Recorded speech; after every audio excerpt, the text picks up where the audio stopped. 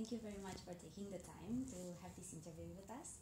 And I would like to start by saying that you have a really remarkable career, and I would like to know what actually made you choose this career in the first place, and if you would choose it again if you were to choose another career path, please.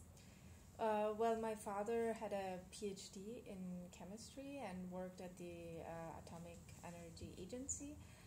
So I grew up seeing him, and for me it was always about entering either the scientific or the technical field. What I like about IT in specific is that you create software, and I like creating things. So for me, it's cool to write software and then see a result afterwards of the work that I put in. That's why I chose this path.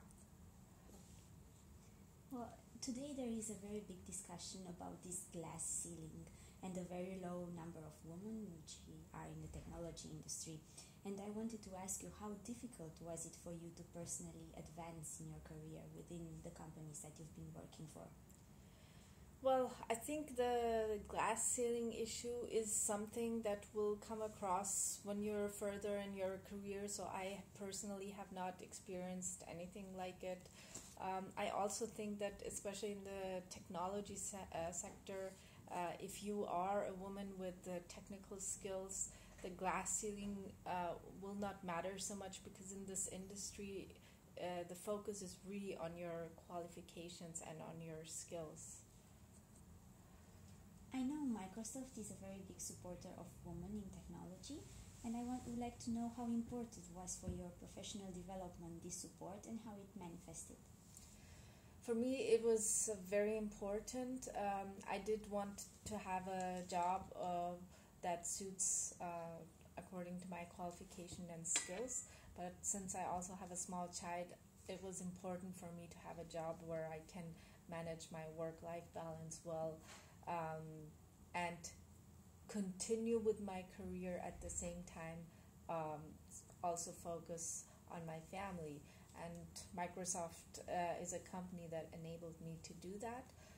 In this regard, I really think it's very good for women to work here, because we also have other kinds of programs that helps women to manage children and work at Microsoft. And lately, do you think that there have been a lot of progress in these regards comparing to the past years? Just at Microsoft or in general? In general, if you also know. I'm not sure.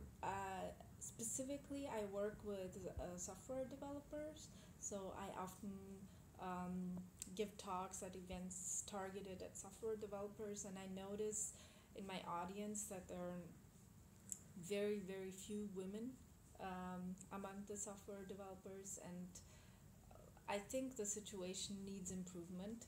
I also know that when I studied, there were more women studying with me IT, so it makes me wonder where those women are. And so for me personally, I also like to do activities to change this situation as far as I can myself. Do you think that the discussions are too centered on women and somehow the men are just left apart? Do you have an advice in this regard? Well, I think it's a big challenge to do or to start any discussion with the name women in it, because automatically men will feel left out or not addressed. But I think the most important thing for this situation is that also men take part in this discussion, because it's not an issue that's just for women. We live together as a whole society, and are most productive if we all contribute to this society. So we should have a dialogue and discussion together. Well, thank you very much again for taking the time, and I hope we will see you on our future events too. Thank you.